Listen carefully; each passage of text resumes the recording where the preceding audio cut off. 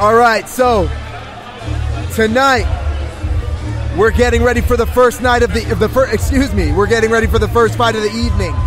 The first fight is with Ethan Sterk, an independent fighter. His current record is 0-0. And his opponent is Tyler the Beast Kiest from Ikusa MMA, and his record is currently 1-0. This is a Cruiserweight fight. We're doing 3 2-minute rounds. This is 230 pounds, and they're both wearing shin guards because obviously this is their first fight. What's your take on that, Joseph, as far as wearing shin guards and things like that? How do you think that plays a role? Is it a good thing? Is it a bad thing? How does that affect the fights in the cage? I feel like it limits the grappling a little bit, but, we are amateur fighters and they're not being paid. So, I think the first 3 fights, it's a good idea. Yeah, it's just to keep them safe. There's nothing like catching a head kick with a shin, huh? Yeah, if it's your first fight, you don't want to take too much damage, Yeah.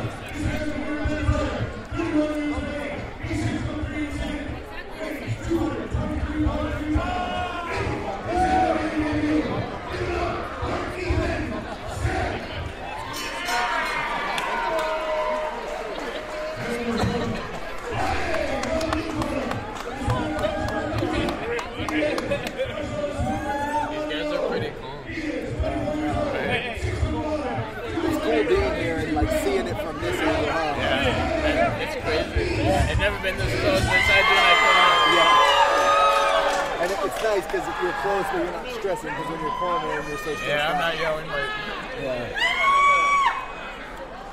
The new setup is pretty cool. All right, so in the red trunks, we have Ethan Sterk, 31 years old, 6'3", 223.3 pounds. And in the blue trunks, we have Tyler Kiest, 24 years old, 6'1", weighing in at 228 pounds. They come out, they touch gloves. Let's see what happens here. How do you think age plays a role here, Joseph? I mean, Tyler's 24 years old.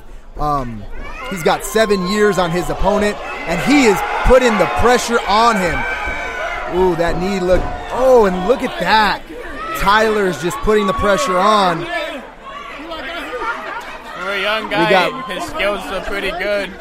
He's a very aggressive fighter. It's always exciting to see big guys like this that are aggressive. Very technical with the underhook, and he has a pretty good choke on right now. Yeah, that does look pretty tight. And Ethan looks like he's bleeding a little bit. All right, yeah, we got some bloodshed early in the first round. Ethan looks ready. Maybe that woke him up. Tyler looks very confident, pushing forward, throwing blow after blow. Wow. And just like that, Tyler with a TKO over Ethan Sterk. His striking looked amazing. His grappling, his underhooks, that was big things to come from this fighter. What do you think as far as confidence? Tyler just seems so much more confident when he came out. How does that play a role in the cage when you're in there? You don't hesitate. You come in with confidence. You go there doing what you needed to do what you trained to do.